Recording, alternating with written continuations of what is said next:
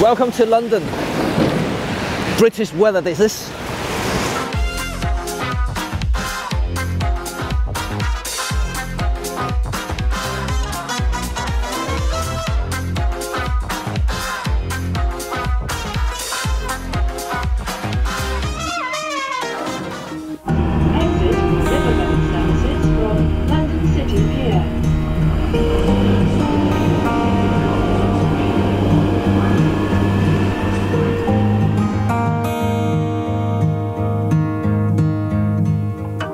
Welcome to this glorious British weather, and today we are going to look at this, the brand new Olympus 12-45 f4 Pro lens.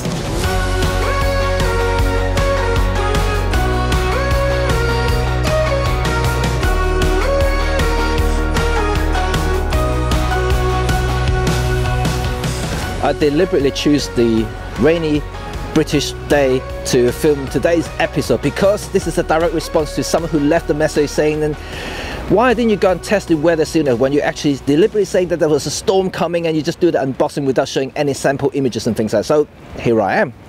This is for you, mate, whoever that is. Anyway, so before I go any further, I would like to also address the point of an f4 zoom lens versus 2.8, because some of you guys are quite concerned about this whole f4 issue thing. And right, let's not touch about Olympus. Let's go back to other manufacturers, you know, and like Canon, Nikon days, you know, they have both the 2.8 and the f4 Pro zoom lenses for many decades. I'm talking about not years but decades, because there are two types of photographers out there. You know, there are one that who really needed the speed in low light, so the 2.8 would totally make sense, but there was always the f4 version, which is a smaller, lighter, and also cheaper. They're aiming at different kind of professional, because like I mentioned in my last videos, there are photographers out there who don't need the shell out of a view or the fast light capturing capabilities in low light situations. So as simple as that. I'm not suggesting, you know, if you're a generalist, you should get this lens because you may want that flexibility in case you do need that. However, for those who really value weight and performance and everything else, you know, if you travel a lot, like a hiker, landscape photographer, travel photographers, you will definitely appreciate the weight saving coming from this lens, especially you can get the optical quality as good as other pro lenses out there, maybe even better, which I'm gonna test out later.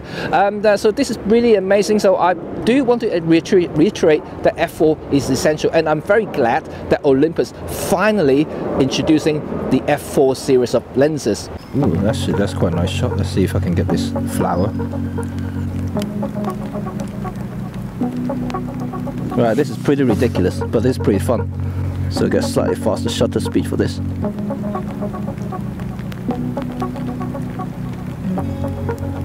Oh, maybe I should take a video of that.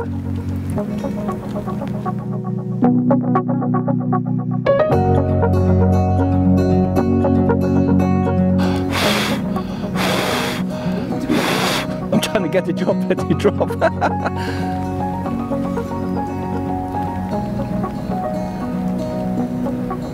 Not dropping.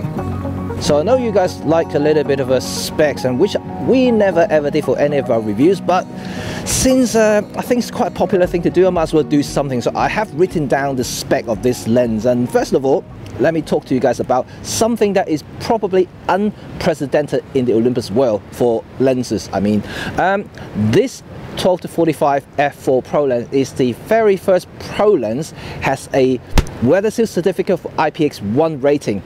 Right, all the other Pro lenses before, they are all saying weather seal, dust proof, freeze proof, and whatever proof, which is great, fantastic. We use it in all sorts of environments. You can see it from all our videos before. We did it in all kinds of weather conditions. It's fine. But this is the very first lens that actually has the same weather or waterproof rating as the EM1X and EM1 Mark III, which is actually something to shout and celebrate about, because even though that all the lenses may have the similar sort of weather sealness, but this is the very first one that actually has certified to have that rating. So which just means it's good. Like today, you know, we're using on the rain, it's completely wet now, this lens, and then it shouldn't be a problem because it is weather sealed, right? And also it has 7 circular blade apertures, which means that you can capture some kind of very good bokeh. But you might wonder, f4, you don't get much bokeh from it. Well, you're wrong, because you can put this lens into very close, almost acting like a macro lens, and you can blur out the background quite nice and creamy, and then I think it's pretty nice to have. And moreover, this is also the lightest pro zoom lenses you can get on the Olympus lineup at the moment, weighing it just over 250 grams, which is actually very, very light. And it works much better with a smaller body. We're going to talk to you about handling in a minute, but let's go through that specs. Right, this guy has basically all constructed with 12 elements in 9 groups. I never really bother about this, to be quite honest, if you're into the geeky thing. It comprises of 2 high refractive elements, 1 dual super aspherical element, 1 super high refractive element, 2 asphericals, and 2 extra low dispersion element lenses in it. To be quite honest, this is why we never do this sort of thing, because it doesn't make any sense to me. As long as it performs well, for me, it's fine, to be honest. As a photographer, you're probably more interested in the final output. That's why we always show you the sample images coming from the lens instead of reading out the specs, right? Okay, anyway, so apart from the IPX1 rating that I'm really kind of want to tell you about, the rest is probably on a side note. But now, let's look at the build quality.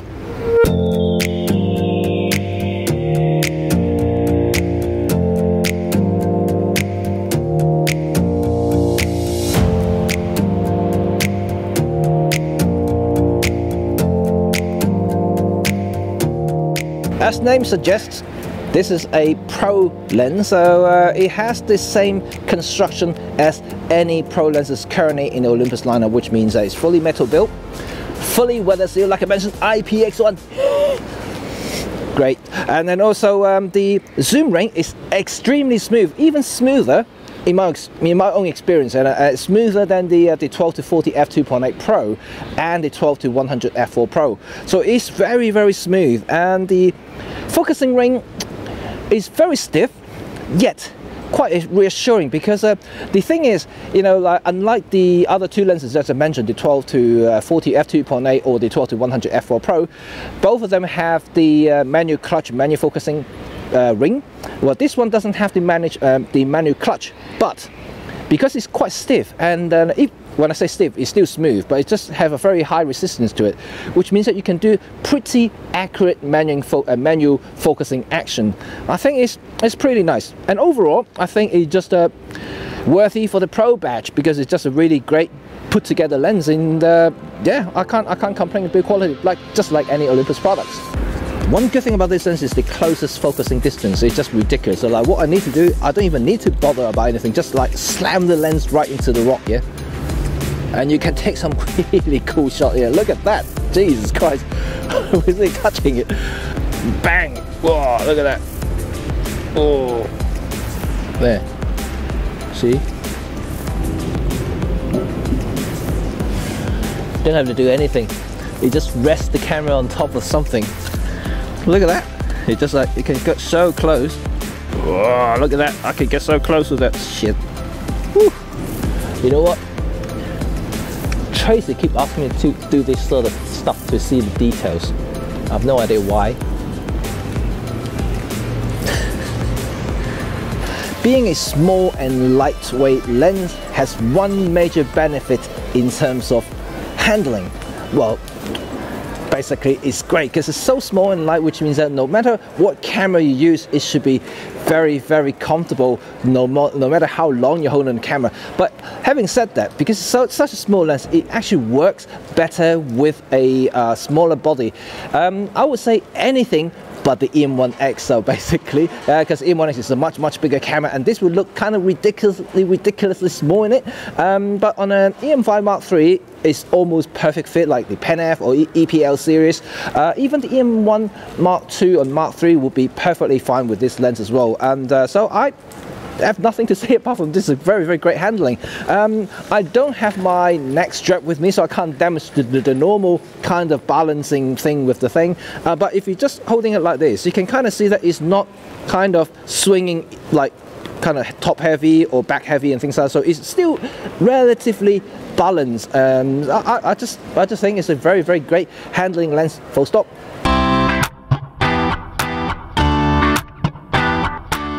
Look, my lens is touching it. I can still focus, which is pretty damn good. Yeah, this is just so sick. Woo! Look at that. It would be nice to have an ant walking on it. You know, if you guys are not really into macro stuff, but like, occasionally you want to get close, this lens is ideal. Which it makes it even better for landscape photographers, because sometimes you do want to get some leaves or frost details and things like that. I think this is pretty awesome. Look at the toilet signs here. I can take some toilet signs.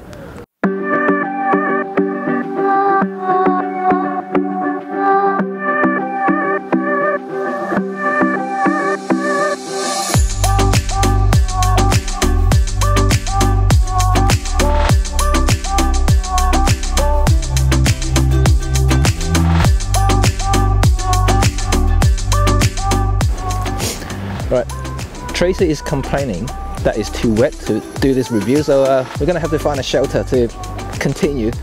And yeah, I don't know what the words for it. You know, in Chinese we could have lok tong gai or lo tang ji, wet chicken. I guess we're looking more like a wet chicken. Actually, Tracey looks more like a chicken because she's wearing that yellow jacket thing. Hey. Right, so you can see that we are now covered. So I might as well use this opportunity to talk about image quality, so we don't get wet. So just a very quick words. You know, there's not much to it apart from saying it's fantastic. It's spectacular, actually. I was shooting this lens in multiple locations, different situations. Earlier I was out there just shooting wide open f4. It's amazing. And you saw some of the macro stuff that I was doing. I was just like really getting close in, and the details that this lens can resolve is just mind-blowingly good, and it's almost as good as the 60mm macro lens, because that lens is just really awesome in terms of resolving powers and micro contrast, and this thing is very close to that. So nothing to complain. We'll just say it's really awesome, worthy of the Pro badge. Having said that, we are going to head back outside after lunch, after we can recover from all the wetness that we had endured. Go outside, do a quick comparison between this guy and then against the 12-40 f2.8 Pro and the 12-100 f4 Pro, just to satisfy your curiosity. Yay, it's not raining, perfect timing. So I got my tripods out. Let's do some high-res mode shots and then see all the details from the lenses I'm trying to compare. So if you guys haven't been listening, so I'm gonna do a comparison between the latest 12-45 f4 Pro and the 12-40 f2.8 Pro, and finally is the 12-100 f4 Pro. So if you're wondering what this tripod is, which I will be doing reviews on, which is a pretty cool one, you might have seen this if you've been following us closely. This is the Benro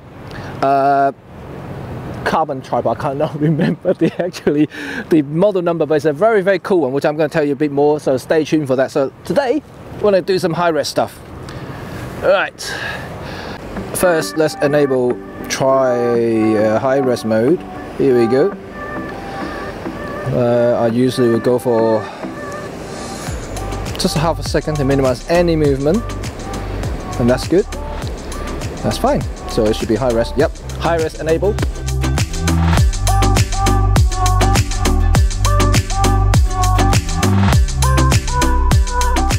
Alright, let's see what I can see from here. For the purpose of demonstration, I'm going to set everything into menu. Everything have the same shutter speed and aperture. So if I'm setting f4, which is the widest aperture on the 12-45, I will set the 12-40 f2.8 to f4, and the 12-100 to f4 as well. So yeah, so we're all equal. But then now for comparison purposes, to see the 2.8 against f4, to see whether there are any differences there. So let's try. Okay. Ooh, okay, that's fine. No blown bits. Okay.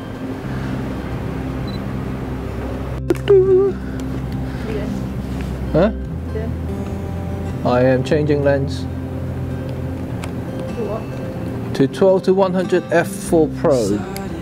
Ding! Let's try another one. Dun, dun, dun, dun, dun, dun, dun. What are you looking for? I'm looking for softness in the corner. Which lens is this? 12-100. It's really good, really sharp. What's this one? This is the 12-40 f2.8 Pro lens. Right, okay. Here it is, these comparisons of the three lenses. So first of all, let's look at three lenses at 12mm. So I'm highlighting this one here is the 12-45 f4 Pro lens. So I'm going to compare with the other three taken at f4. So let's have a look at the comparison first. So this is the, of course you can see 12-45 f4 Pro, and this is the 12-100 f4 Pro lenses. So this is at 12mm. At first glance there's not much there, you know, they both are very equal. And now zoom in to 100%. It will take a little bit of time to render, so just bear with me one moment here. And this is at 1:1, so this is pixel to pixel on screen. And then there we go. Right, okay, now you can see there is a little bit of difference in terms of contrast, but you can see the sharpness is definitely there. This is at f4, and then you can see it's very sharp. Both lenses are almost equal, and it's quite hard to tell apart from them. And this is the corner performance, and you can see at the edge here, that's an interesting thing. So if you look at the text here, and then obviously the f4 12-45 is actually a little bit sharper at the corner compared to the 12-100. So that is interesting. So let's go back out. So now let's look at the comparison to the 12-40 f2.8 at f4. Right, now let's go and punch in again. Let's go in. So we might have to wait for the 2.8 lens to render once again. So let's have a look to see if the 12-40 f2.8 is the same as the other one. Right, very good. Look at the f2.8 lens at f4 is definitely rendering very sharp, very detailed. You can see all the lines here, very contrasty, very nice, very solid. The f4 lens is definitely showing a little hint of halo, but it could be due to the condensations in front of the lens, or just a little bit of things going because we were wiping the front of the lens. But anyway, if you're purely looking at the sharpness, it's very equal. Again, the corner performance, you can see that the 12-45 f4 is indeed a little bit sharper than the 12-40 2.8 at f4. So once again, the corner performance of the 12-45 is superior. So let's look at this one here now. So this one is at 40mm. So this is the 12-45 f4. So let's go and compare the other two here. So let's go and now compare. So this is at 40mm. This is 12-45. This is the 12-100. And let's zoom in to have a look. Right, this is of course is a much bigger file, so let's take a little bit of time to render. I'm waiting for it to sharpens up. So this is the first one.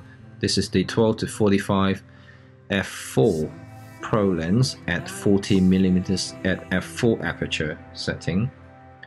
Interestingly, the 12-100 looks a little bit smaller even though it is at 41mm setting. And so you can see, interestingly, it's a little bit soft, and compared to the newer lens, but you can see that, yeah, it's definitely not as sharp as the newer lens. And right, let's go to the corner to see. Right, okay, right, you can see the corner. Also, the newer lens is definitely sharp. You can see all the details around all these stoneworks and everything like that, and yeah, it's definitely sharper. So this is the 12-40 f2.8 at 40mm set to f4. So let's punch in to have a look at the same thing again. We have to wait for it to render a little bit, and then let's see what happened here.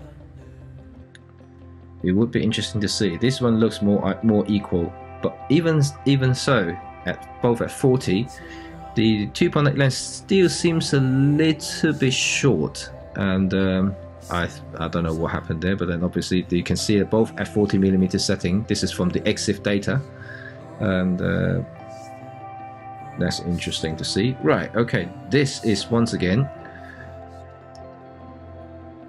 not as the performance between the 12-100 and the 12-40 at 40mm is very similar. A little bit soft, not as sharp at f4, and then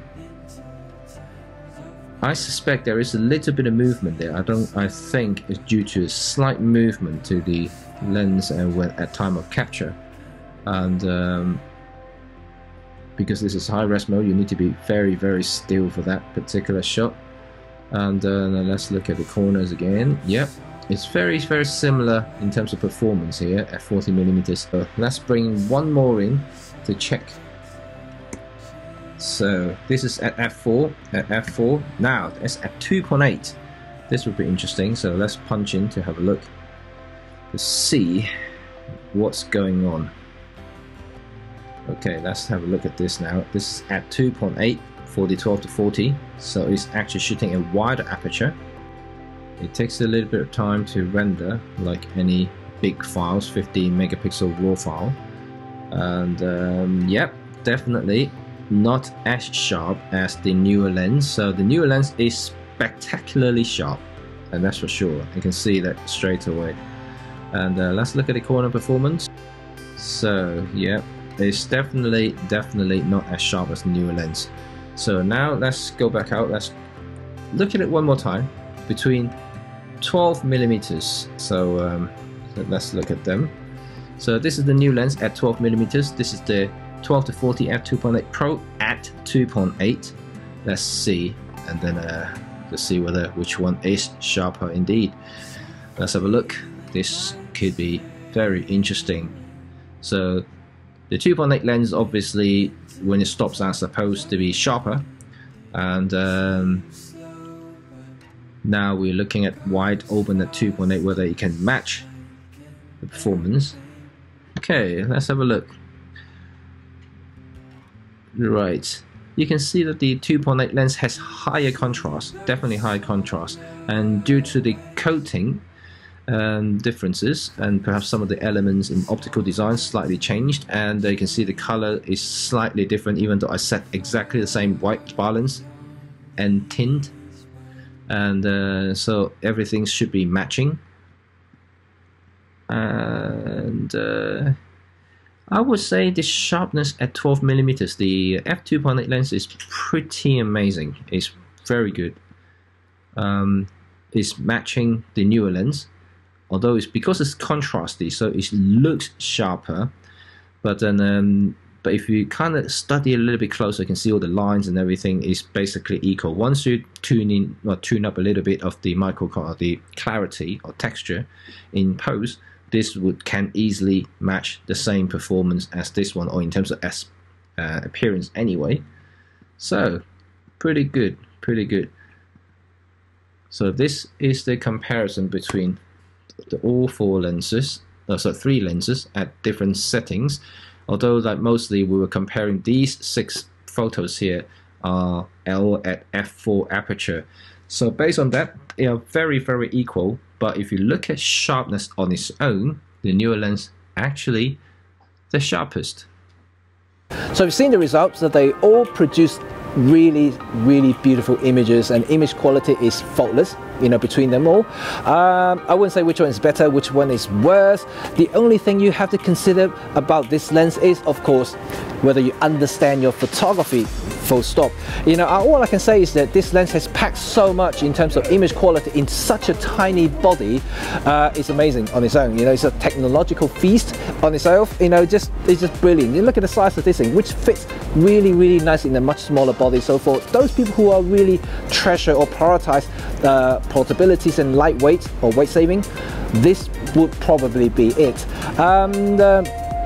If I have to be nitpick, I'd be really critical about this, and what I would prefer to see this lens have is menu clutch, because I love using the menu clutch. Maybe the lens function button, so you can customize another button here for doing something else, because all the pro lenses have a lens, or not all, but most pro lenses will have the L function button for lens function button, and maybe the inbuilt IS on this lens. But having said that, if I include all those features into this lens would probably a lot bigger and probably closer to the size of the 12-40 2.8 lens. So by then you lose the weight saving and compact size advantage of this lens. So I guess my closing statement would be, it's a fantastic lens if you utilize those features such as landscape photography, cityscapes, things that require deeper depth of field, or you have to hike a lot, and this will be the perfect lens for it. I hope you enjoyed this video, and if this is your first time in this channel, don't forget to hit that subscribe button and put on the bell notification so you know when our new review is coming out. Until next time, ciao ciao.